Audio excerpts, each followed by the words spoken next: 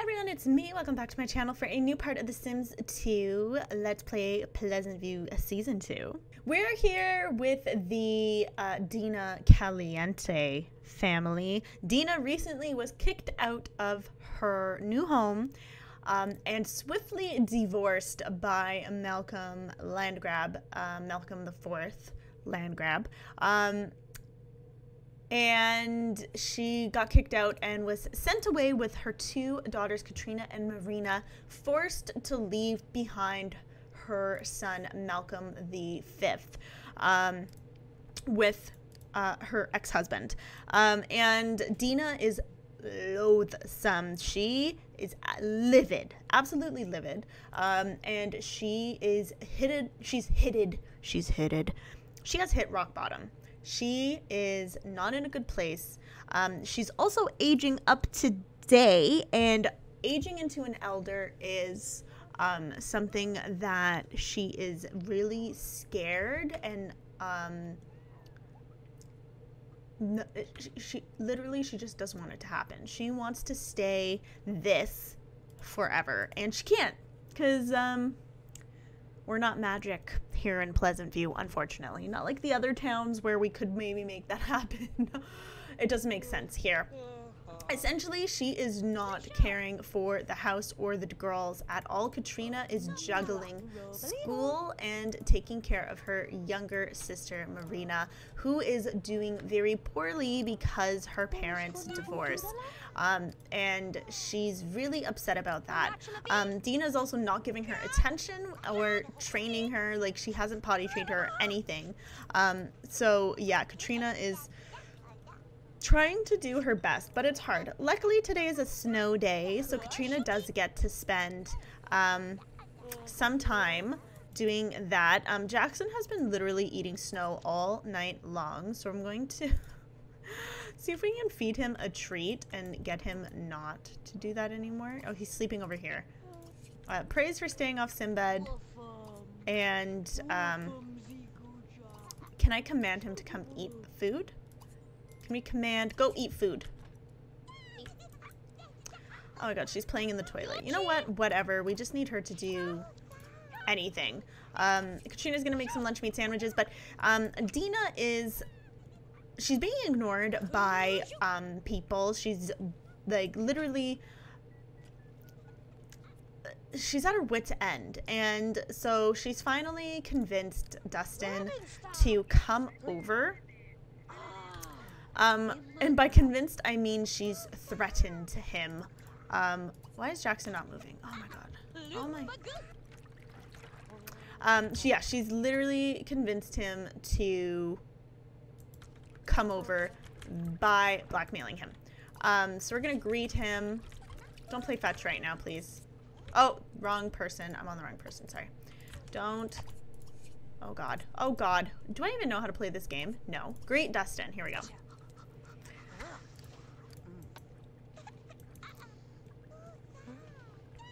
Aw, Jackson's such a good boy.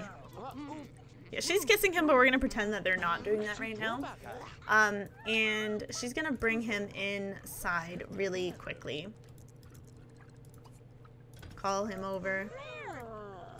Oh my god, are you attracted to Dustin Broke, Katrina? Because that's a little awkward. Okay, so we're gonna come over here and we're going to have just some words with Dustin, and those words are: 1, how dare you ignore me in my time of need, first of all. Second of all, do you really think that you can get away with this unscathed? If I'm going down, you're going down with me. And Dustin's like, Dina, please don't do this. Like, I can't. And she's like, if Malcolm doesn't come after you, I will make sure that your life is hell. How would your wife feel about knowing about your infidelity, about your affair, that you were woohooing with me for months behind her back? And Dustin's like, you wouldn't dare. And she's like, watch me right now, because I will freaking do it. I will do it.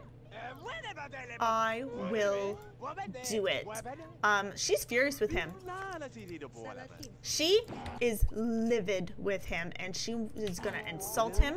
And she's like, I will tell your wife. And just watch her. Just watch her. And she's like, you better find me some money or I will tell your wife. And he's like, you know what? I don't have money for you. Go ahead and tell Angela. Tell her. And Dina's like, you know what? I will. Oh my goodness. Dina, like, that backfired. She thought that she had him wrapped around her finger, and she does not. She does not. Oh my god, Marina made such a mess of the bathroom. I don't even know what she needs. She does need, oh my god, she needs a bath. And poor Katrina is just upset. She saw all of that fighting, and she's not feeling it whatsoever. But Dina is a woman of her word. If she says, you know what, I'm going to tell your wife, then she's going to tell his wife. But, oh, but he intercepted the call. You think that you could really do that to me? Dina's going to try again, but we've got 3 hours till our birthday, and oh my god, Marina will also be aging up, and it's not going to be pretty. She's going to be not in a good place, for sure. And Katrina has to do all the cleaning, and Dina's going to invite over just some close friends only. We got 16 more simoleons from Smart Investing. That's surprising. I didn't think we would. Yeah, and Dina's just concerned. She's like, she doesn't know how she's going to make money. She's like, do I go after the Goths again? But the Goths are the ones that exposed her and ruined everything that she had. And she doesn't know how to fix it now. Like, she has no leverage anymore. And, like, no one's going to believe her. And that's just, it's really unfortunate. Not sure what we're going to do, honestly. Ooh, but her phone's going. Let's go ahead and answer. No, I don't want to be a part of that right now. Thank you for the spamming me. Oh, poor Katrina is just not in a good mood. Oh, I need her to eat some food. And she's, like, oh, poor Katrina, she's just stressed out. Like, she's glad to be away from Malcolm, that's for sure. But she now has so much work between school and taking care of Marina, and then making sure that her mother is, like, eating and not living in a pigsty. It's a lot for Katrina, and she feels so bad for her mom, and no one else has sympathy for her. She feels like she's the only one that understands her mother and loves her mother, and that hurts.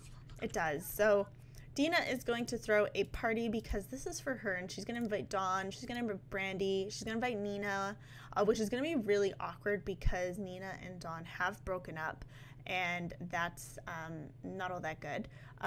Jennifer is away, so she won't come. But we could invite Chico too, and he can bring his wife. And maybe they can bring Tessa if we know Tessa.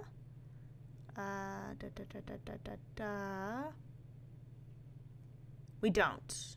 Oh, that sucks. But Katrina can invite Tessa on her own. And we'll invite Dante because he is our nephew, and that's cool.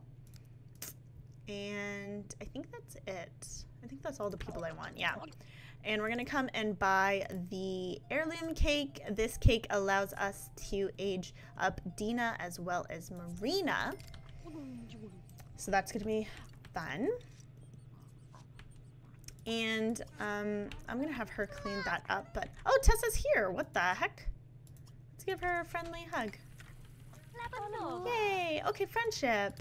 We do need fun, so Katrina's going to watch some TV. Chico is here. We should give our sister a hug. Brandy was over just yesterday, so was Dawn. So that was great fun. But Dina's really, again, not looking forward to aging up. She does not want to age up at all. 0%. Oh, Dante seems to like Tessa. That's interesting. We should give our cousin a hug too, because we haven't seen him in a while. So I think first we will age up Marina. She is about to like pee her little pants. Poor thing. There she goes. Okay, so we're gonna hold her and change her diaper. Okay, cool. And then we can come and who was crying? Oh, Nina, because Dawn is here and like they've obviously broken up and oh my God. But Katrina will bring Marina to the cake. And everyone's gonna come and look, and I'm very curious how she's going to look now. I'm not looking forward to that. It's gonna be an interesting looking child. The fact that she's also growing up badly, it's gonna be very interesting, so. At least Katrina is a loving sister and is very doting. Oh my God, girl, your face and your cheekbones, girl. Honey, you're boxy. You are boxy. Let's see how you look. Oh, no, oh, I don't get the animation.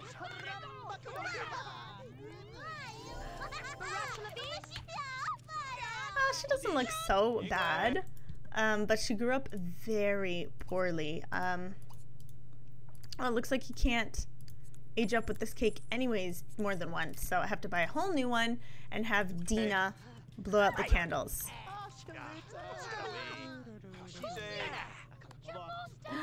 Oh my goodness. Dina is not ready to be an elder. No, she's so regretting this and she's so not looking forward to this at all. Even though all of her friends, like her sister and Dawn and Brandy, are all elders now too. And they're fine with it. I mean, like, no one really likes to be too old, but she is just, she knows that this is the end of her, that she has not accomplished what she wanted to, and it's just not good. Yeah, you're not really laughing. Honey, I see you. You're not really smiling. Whoa. Oh, this gets an animation.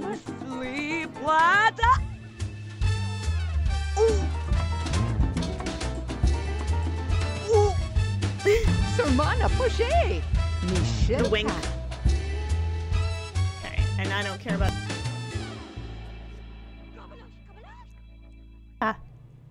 I hit the microphone mute button. Really pretty smart of me. So the rest of this episode was filmed me thinking that my audio was being captured, and it wasn't. And so you miss a couple things, like me talking about, and like now I don't even remember what I said because I recorded this days ago. But Dina is aged up now. She's an elder. This is just really not ideal for her, and she feels like she can't do the things that she wants to do anymore. Like, she's pretty much, she wanted to ensure that she was settled in a good place. She had the home, she had the wealth, she had the power before she hit the stage, and she had it all, and it went away. So she's extremely bitter to the Goths. She's extremely bitter to the Burbs. She's extremely bitter to the land grabs, and she's extremely bitter to Dustin Broke. So even though she's taking a nap, she again tries to call Angela and tell her that her husband had been cheating on her for months. Not just cheating on her and having an affair with Dina herself, but also plotting to and working with her to expose the Goth family, and doing just like really like criminal things. And Angela is actually thanking Dina for telling her these things, and Dina's surprised. She was wanting, like, more expecting Angela to you know, have a very negative reaction or like yell at her or not even believe her, and Angela's like, you know what, thank you for telling me. I'm aware of some of his things, but this is just, you know, just one more confirmation. And Dina's like, I guess you're welcome. And so they kind of hang up, and they're fine. But yeah, it's getting hard because you know, that was one thing. And while Dina may have inadvertently contributed to Dustin and Angela's marriage coming through a major rough patch that may end in a separation, I don't know quite yet. She is not feeling quite as satisfied as she thought she would be. So that's not all that great. But yeah, one of the other things was that she had been contacted by Malcolm, and he was essentially telling her that he could buy Lulu Lounge off of her. And by could buy and offering to buy, he was more or less telling her, give me Lulu Lounge because you can't manage it, you can't run it anymore, it's not going to make enough money for you. I can give you the money for that place. And Dina's not sure what to do. Like, I'm frozen here because I think I'm like explaining.